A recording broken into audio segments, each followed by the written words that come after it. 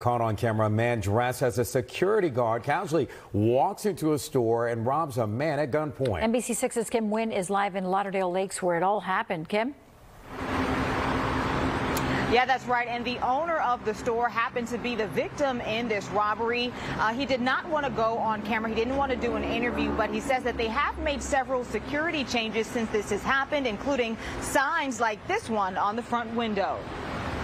From raising the display cases a few feet higher to signs like these out front that read "No mask, no guns allowed." Security is beefed up within the last few weeks after BSO says the man seen in this surveillance video, ironically wearing a security guard uniform, robbed a cell phone store at gunpoint.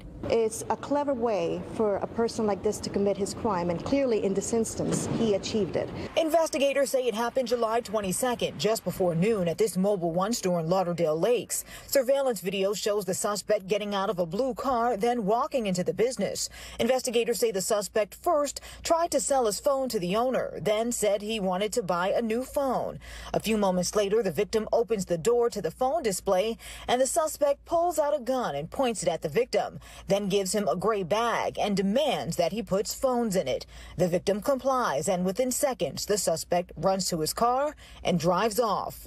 Just thinking about it, I'm just, shaking in my boots. I wouldn't never honestly want to be in a situation like that. Amber Jones works at a restaurant a few doors down. When I heard about it, I was very shocked because nothing like that has ever happened.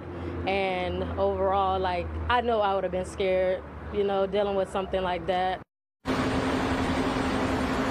And investigators say that the suspect got away with about $7,000 worth of phones. Anyone with information is asked to call Crime Stoppers. For now, we're live in Lauderdale Lakes. Kim Wynne, NBC6 News.